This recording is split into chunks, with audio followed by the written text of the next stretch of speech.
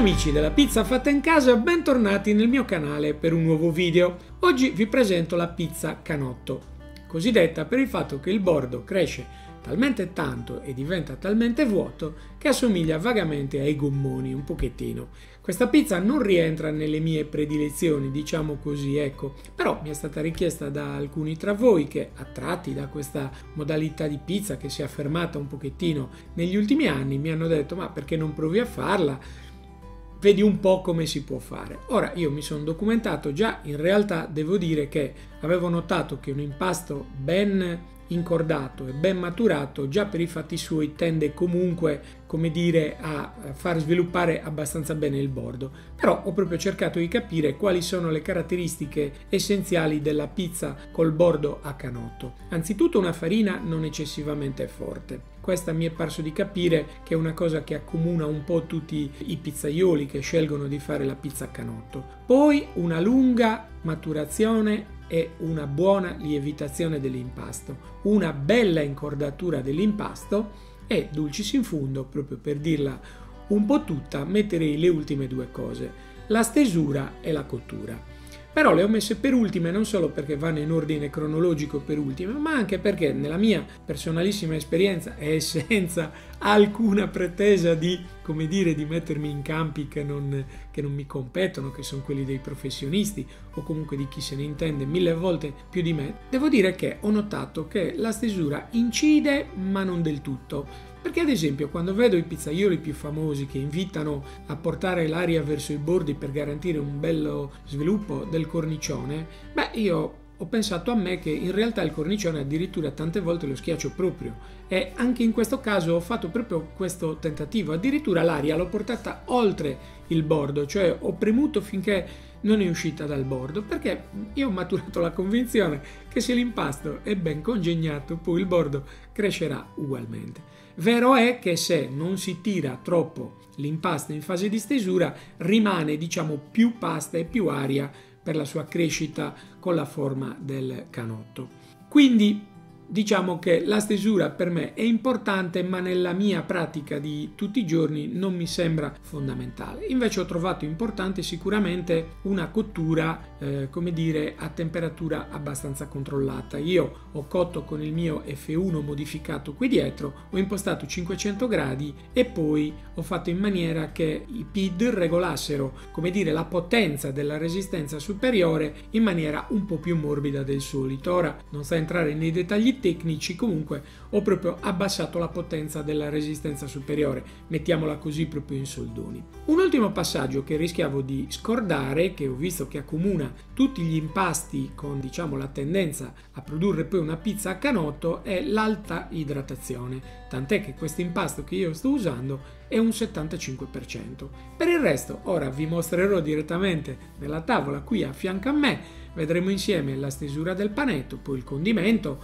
Tenete d'occhio anche il condimento perché è una carineria che ho provato a fare io qui in casa, e poi infine la cottura. Secondo me il risultato è soddisfacente, non è la prima volta che faccio una pizza di quelle che vengono chiamate a canotto, ma stavolta proprio l'ho impostato per ottenere questo risultato. Iniziamo come sempre la stesura prendendo il panetto che è stato già appoggiato alla farina e immergendovelo sopra e sotto. Una volta che abbiamo fatto questo, lo poggiamo sulla spianatoia e, dopo aver scosso la farina in eccesso, possiamo iniziare la stesura. Come sempre iniziamo con i polpastrelli a portare l'aria sui bordi. Non abbiamo paura perché l'impasto è ad alta idratazione e non solo è a alta idratazione ma anche molto ben incordato e con una lievitazione e maturazione molto lunghe. Di conseguenza il nostro agognato canotto riuscirà comunque, senza il più pallido dubbio. Qua la procedura è tutta accelerata, fatta apposta per non annoiarvi troppo. Vedete, mi permetto anche di schiacciare i bordi, a dimostrazione che non è quello che è importante per far venire fuori il canotto.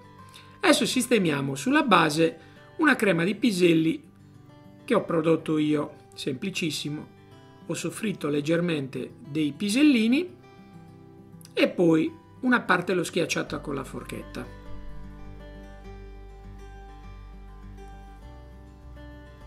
Naturalmente la scelta degli ingredienti è bene che sia fatta oculatamente, perché se sbagliamo poi la crema che sta alla base rischiamo di guastare tutta la pizza. Aggiungiamo poi l'olio, il classico 6 dei pizzaioli napoletani, e un po' di pepe, che ci aiuterà a contrastare la dolcezza della crema di piselli. Poi mettiamo del pecorino e infine delle strisce di guanciale, fettine sottili.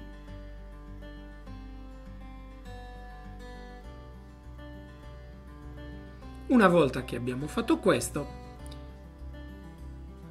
possiamo tranquillamente aggiungere il penultimo ingrediente, che è l'emmental in tocchetti. Ora mettiamo appunto, come state vedendo, la mozzarella, che è tagliata a listarelle abbastanza sottili, adatte a una cottura velocissima, e poi tiriamo la pizza sulla pala. Una volta che la pizza è sulla pala, la allarghiamo quanto riteniamo opportuno, spazio nella pala ce n'è,